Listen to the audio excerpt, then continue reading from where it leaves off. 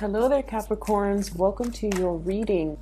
So, when I was meditating on this month's reading for you, I was focusing on, in particular, what you need to know to navigate the energies for this month. And the first thing I saw was, it's really interesting. It's a cartoon scene. And I don't know if those of you who are watching this are like gamers, but it's a Nintendo video games with Mario, okay? And what you see is this kind of like a two-dimensional surface. So, the cartoon character just goes, he jumps over like, I guess monsters in the game. He tries to dodge whatever they're throwing at him. And every time he touches one of the creatures in the game, he turns a little bit translucent and then he gets smaller in size, right? And then when he gets too small, then he dies. So that's what I'm seeing. I'm seeing him getting scraped, getting touched by these monsters, and then he gets smaller and smaller and smaller. And then all of a sudden, there's that magic mushroom. Like he hits a block, the magic mushroom runs down, he catches it, and then he gets bigger. And I feel like this scene in particular talks a lot about your self-esteem as of late. Your self-esteem, your ability to feel competent and confident. Walking in your own skin, walking in your own shoes, and just being able to manage your everyday activities. So I feel like, life is more like, recently has been a little bit more like an obstacle course, okay? It seems like there might have been pitfalls, temptation, dangers around every corner.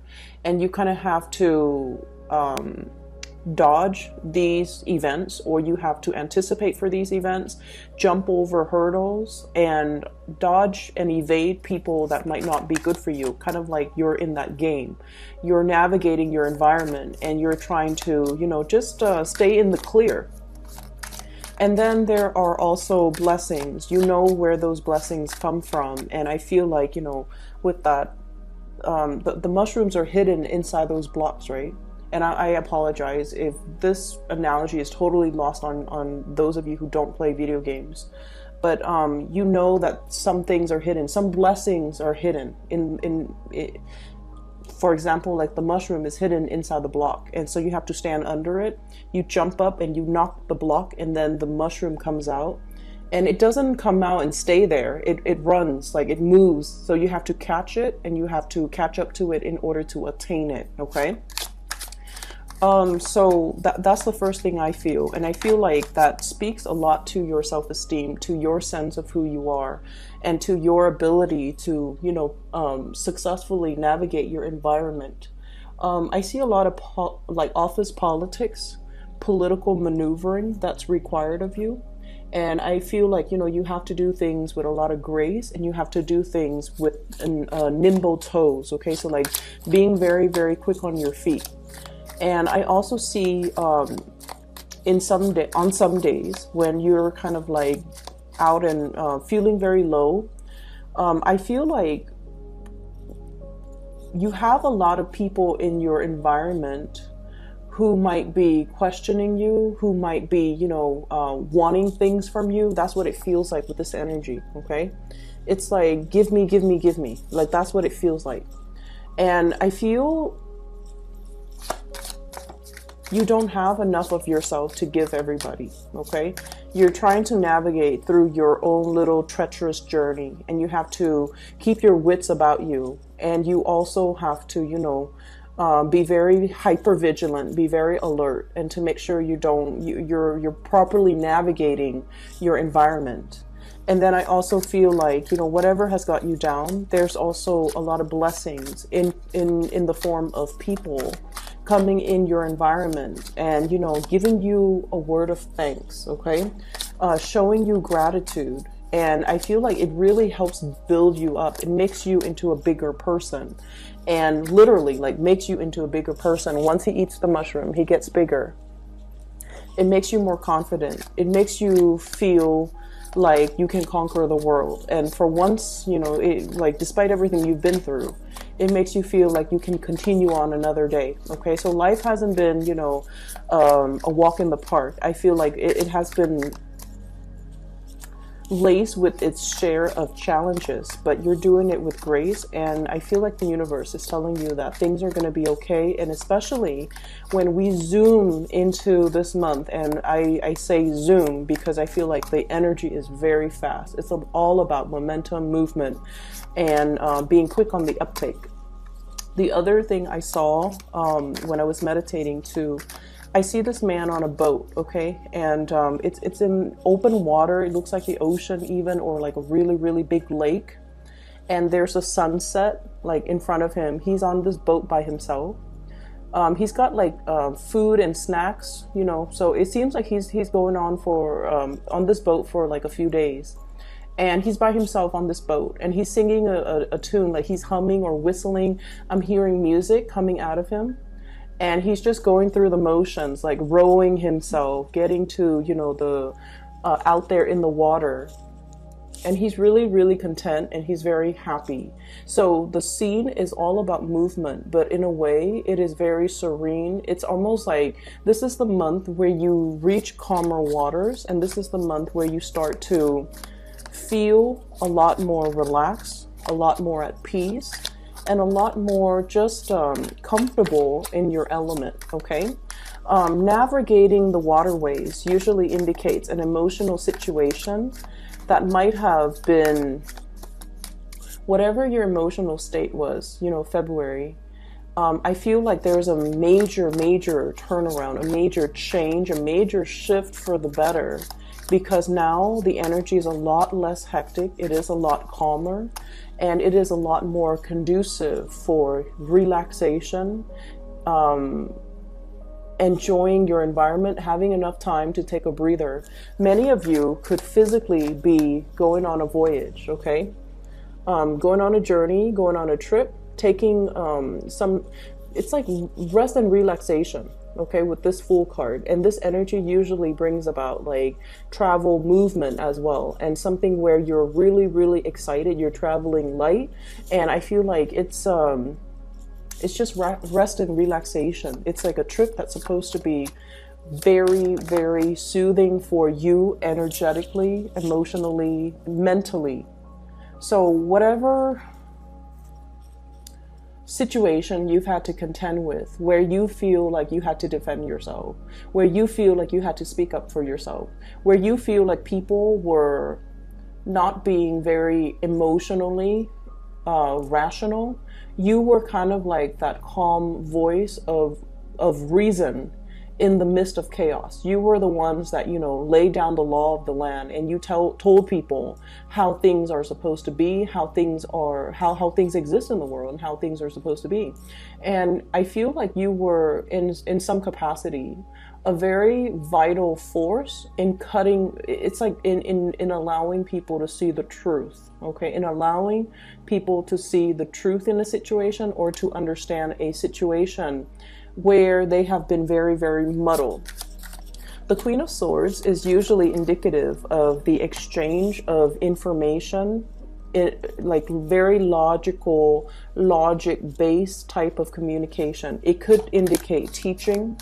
It could indicate as well, like, you know, question and answer, where you might be you might be in some capacity playing the role of a teacher, a mentor, a guide, somebody who is the audience is bringing you a lot of questions, and you're almost like, okay, bring it on. Tell me what's on your mind. Tell me what's confusing to you, and let me try to make sense of it for you. Let me try to explain it for you. So I see you in this capacity, okay?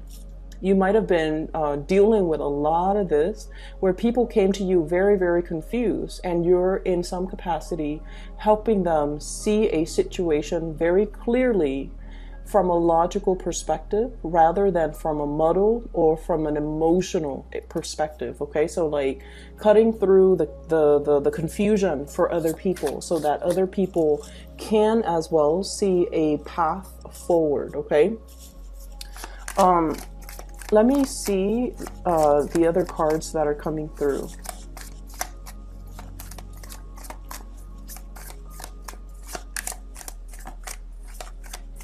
I feel like if you're dealing with an air sign, Aquarius, Gemini, or Libra, Aquarius, Gemini, or Libra, I feel like this person is also very instrumental in helping you move up. I'm seeing like upping the ante or leveling up. Okay, they're providing you with some type of knowledge, some type of information, and I feel like many of you have been in a state of confusion.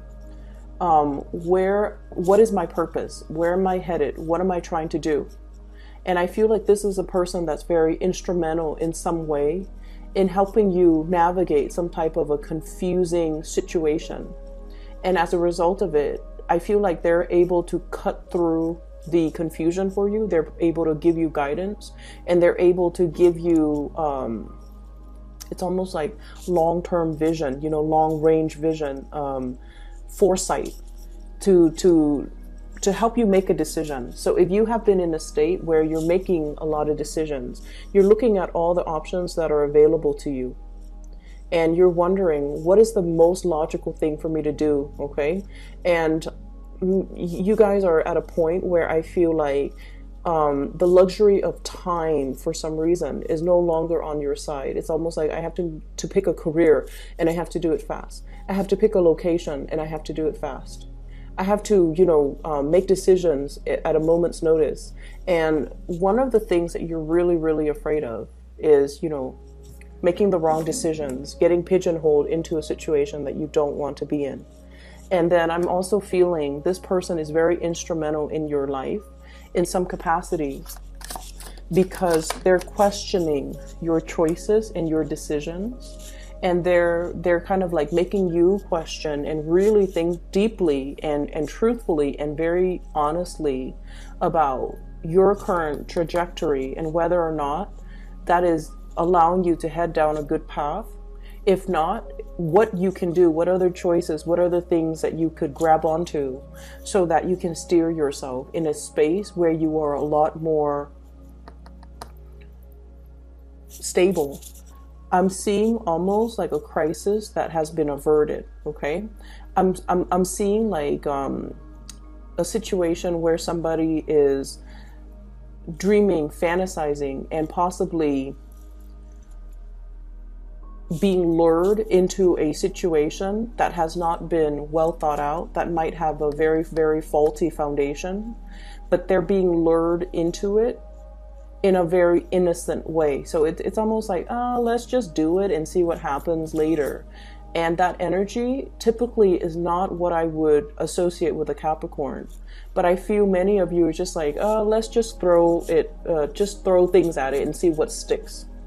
And I feel like somebody in your life is kind of like playing the role of the mentor for you, the guide. And they're also telling you, there is danger in doing that, because we're expending a lot of energy just throwing things. And it's like throwing things at the dartboard and see whatever sticks or whatever gets closest to hitting the marks. And it's like, no, we have to do things in a little bit more of a systematic way. And so I feel like somebody is helping you refine your approach. Somebody is helping you kind of like, I see a circle that's getting smaller. So it's like they're helping you hone in. They're helping you pool your resources, okay? They're helping you with a situation that is a little bit fanciful. There are too many actors, too many elements involved. And they're possibly even showing you, here's a way that we can streamline this. Here's a way that we can delegate responsibilities, or here's a way where we can revamp this system that has been very defunct and very, very, very problematic. We can kind of scrap it all together and start building piece by piece, brick by brick from scratch. Okay, so I feel like someone that you are heavily communicating with for this month, they have the gift of foresight. Their mind is razor sharp. Their focus is really intense. And I feel almost like they're a major player in getting you to reorganize your life, getting you to get your finances in order as well, If for me, it seems like this can be a financier, this can be a lawyer, this could be an attorney, this can also be like a tax consultant or even a financial consultant. This is somebody that has, some type of a professional degree under their belt that allows them to have the skills and the expertise to be able to kind of, people defer to their judgment, okay? People trust them, people defer to their judgment.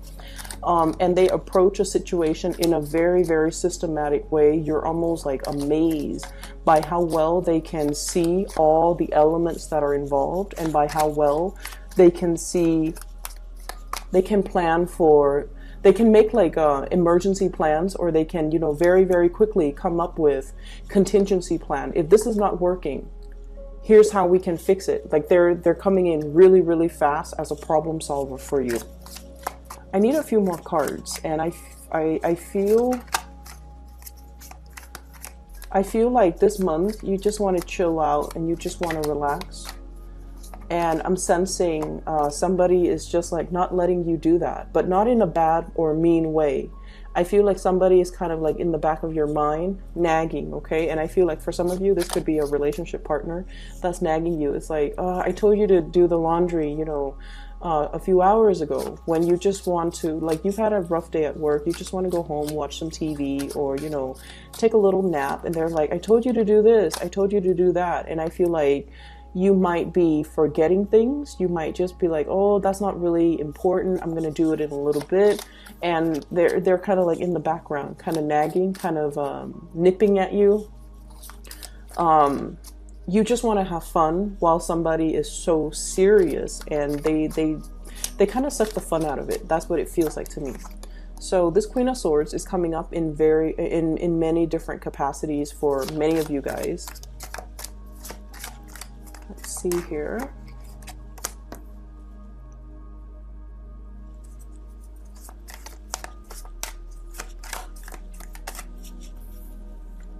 Okay. I'm seeing somebody here that you could potentially have children with, okay? So I have here Queen of Swords and the Page of Swords, kind of like a family unit, mother and child or father and child, okay? Because the cards are not gender specific. And what I feel is there might be some type of divvying up assets, dividing up, it's kind of like the end of a separation. There might have been a cycle that's ending between you and another person. Okay, we have here the World, which is closing the loop. Something is closing up. Something is getting ready to kind of like end, getting to that stage of completion. And as a result of it, we kind of need to figure out, we kind of need to arrange for the next phase. Okay, so I feel for many of you in the work environment, there might as well be some major final project that's ending. Okay, if you are working on a retainer basis or on a contract or on a project basis, I feel like you're getting ready to close up some cycles, to end a project, to close up a project, to finalize a project. And then it is it's like being reviewed by another person before they pay you the rest of the fees. Okay, so it's like they might give you a 50% deposit for you to complete this task, and then once you complete it, they assess the end result, and then they tell you if there's something that needs tweaking, or if they're happy with it, then they give you the payout. So I feel like there is going to be an ending of a work situation. There is a payout for those of you who have been in a work situation that has been a little bit problematic. I feel like there might have been some legal issues, and now you are closing out that cycle, and there's some settlement that's going to be coming into the picture. Financial payout as well, okay? And I feel it is coming from somebody else to you, like financial payout coming as a result of an end of a court situation with the Justice card here. And then I also feel for many of you, this might be in a home environment where there might have been separation, divorce, and things like that. And I'm also sensing as well, things are going to get finalized, wrapped up. I'm seeing like a rock and then like wrapping paper, wrapped up and just be done with. Okay, so the energy is very, very final. With this Tower card, the Tower card is really asking you to rebuild, and it's really asking you, you know, let's be honest here, what is not working? Okay, what is not working? Because it was built on a fantasy, it was built on ideals, it was built on a situation that did not have a fault, like it didn't have a firm or a strong foundation. Okay, it was built with a lot of high hopes and expectation here, coming through with the Seven of Cups. We wanted the best for it, we had the best expectations, we had the best intentions when we first started out. But at the same time, the Seven of Cups is all about the fantasy. And when the fantasy meets the reality, this is the reality here. This is the wake-up call. We realize what's no longer working. And then we also realize as well that the energy and the resources that we put into a situation, maybe we need to reassess, and maybe we need to rebuild elsewhere. So I have this energy with the Fool, trying to take a different path, trying to take a different approach, starting over. Okay, kind of like that video game. If you die, you hit reset and you start again. But I feel like this is not just that reset. This is about changing games, okay? Putting in a new game cartridge and starting over. Putting in a new disc and starting over. Starting over in a way where I feel like you know what's no longer working and you're moving away from it for good, okay? So many of you are getting new starts. I'm seeing a lot of legal things, okay? So I don't know if it's like talking to an accountant to sort out your tax situation, or I'm also seeing like possibly even investigations, even a lot of being under some type of I'm seeing a panel. And I feel like the panel is not just like a panel on a game or a panel on a window.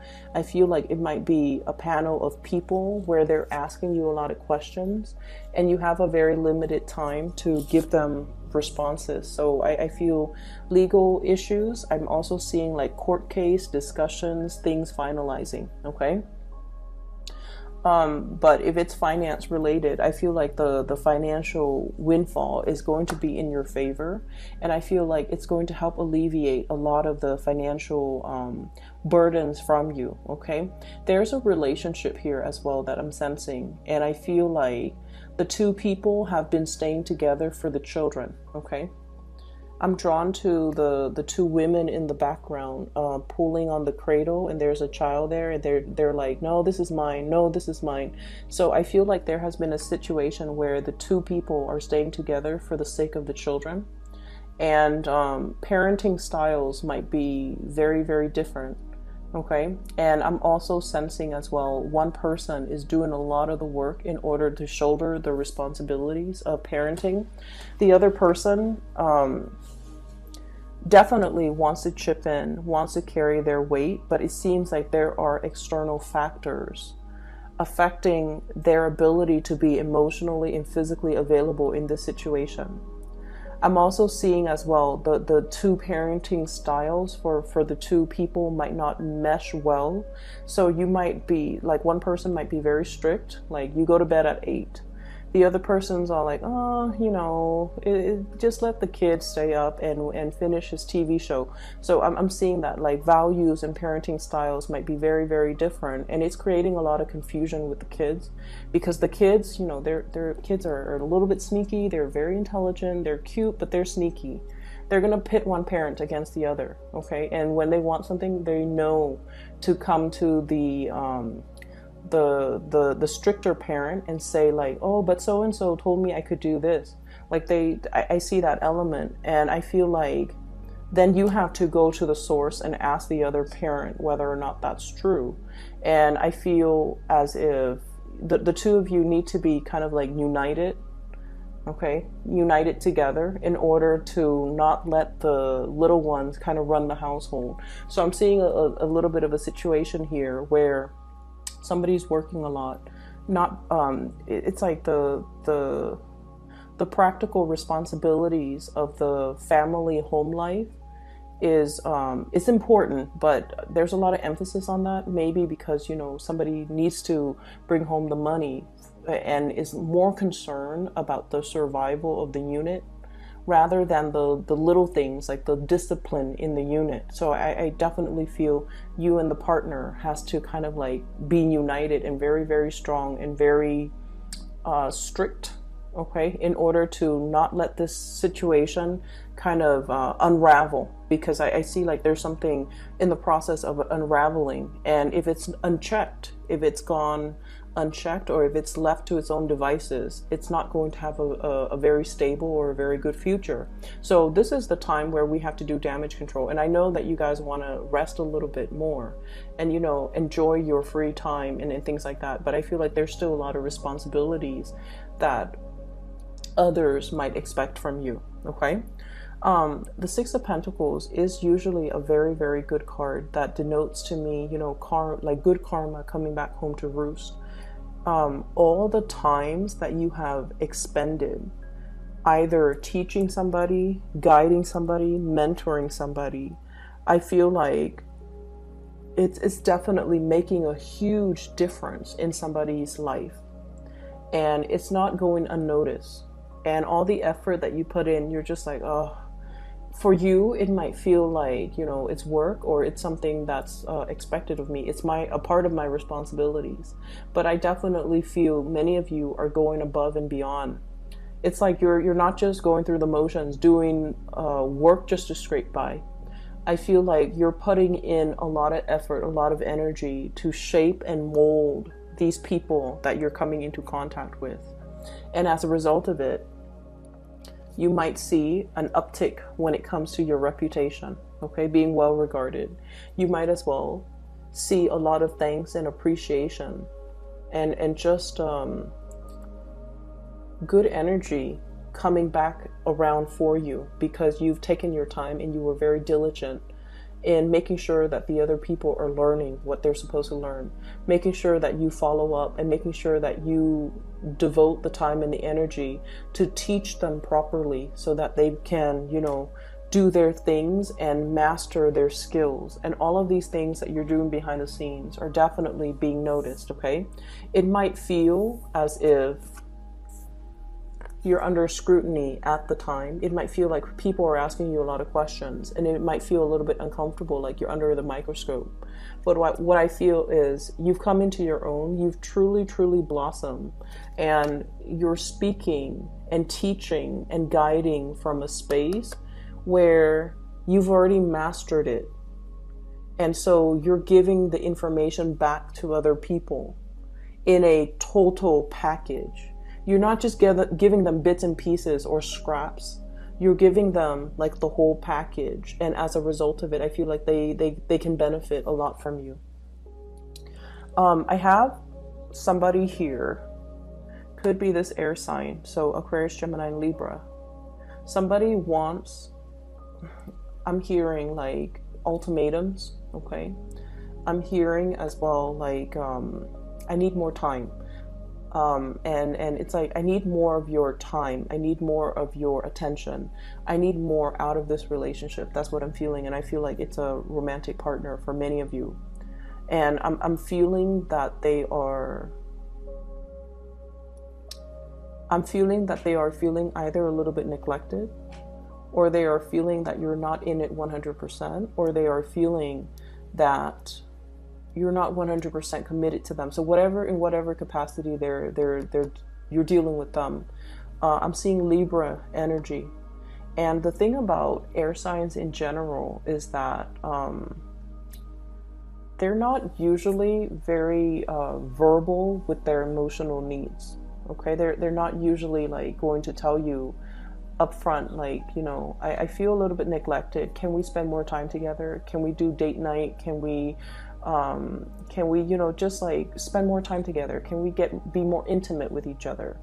Can we re-inject passion or chemistry back into the relationship? Can we do things so that we can emotionally reconnect?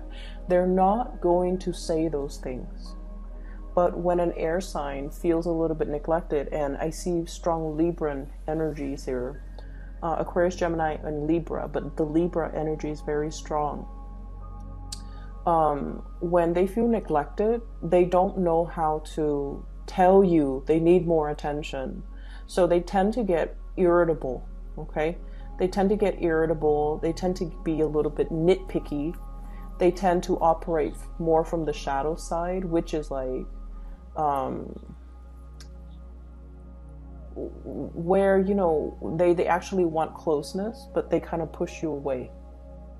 Okay, and when you're dealing with an air sign that does that, it's because they're resentful. It's because they feel neglected. It's because they feel unappreciated. So I feel like you kind of need to pay attention to the body language of this person. So not so much what they're saying, but, you know, more so the body language. And I feel as well, recognizing that these symptoms that you're seeing are symptoms of something a little bit deeper. Does that make sense? So like the nitpicky, the irritability, those are symptomatics of something that's a little bit deeper, that they're not able to, they haven't addressed with you, that they're too embarrassed. I feel like it deals more with embarrassment, like not wanting to sound needy. Okay, they've got their walls up, not wanting to sound needy, not wanting to sound desperate, not wanting to give ultimatums, not wanting to, like, not even knowing how to express themselves emotionally. And so if you find them being a little bit critical or irritable or just like moody, it's because they feel underappreciated. And I feel like, you know, you might be dealing with this situation here, in particular with a Libra. You could also be dealing with one of the fixed signs here. So I have Taurus, Leo, Aquarius. What's the other one? Scorpio. Okay. So I feel like there's a situation here where if they feel underappreciated or unappreciated in a relationship, they might be contemplating walking away. And once a fixed sign walks away, because they're a fixed sign, it has taken them a long time to arrive at a decision. And once they're very resolute, once they have decided, they're very, very resolute. They don't backtrack. They don't come back. So there's a situation here. I feel like you have to do some type of a damage control. You kind of need to figure out how to address these issues with this person, because I feel like they're kind of clamming up a little bit. Okay.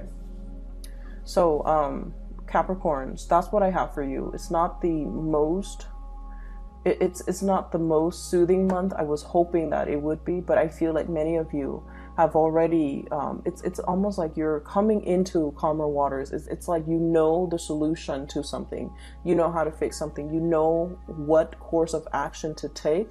And you might have many options on the table as well, but you know which path you need to take in order to bring about balance and harmony in a situation that has been contentious. And at the end of it, you're going to come out okay. You're going to come out unscathed, okay? And I also feel as well, if there are people that want to exit the picture, you might want to let them. What I have here is the Five of Swords. It's like too many things have been said. Too many words have been thrown about. And it's a situation where we kind of need to rebuild from scratch, scope out a new territory and rebuild there, okay? So I hope that is helpful for you guys. And I'll be back in about 2 weeks' time to touch up with you mid-month, okay? Take care.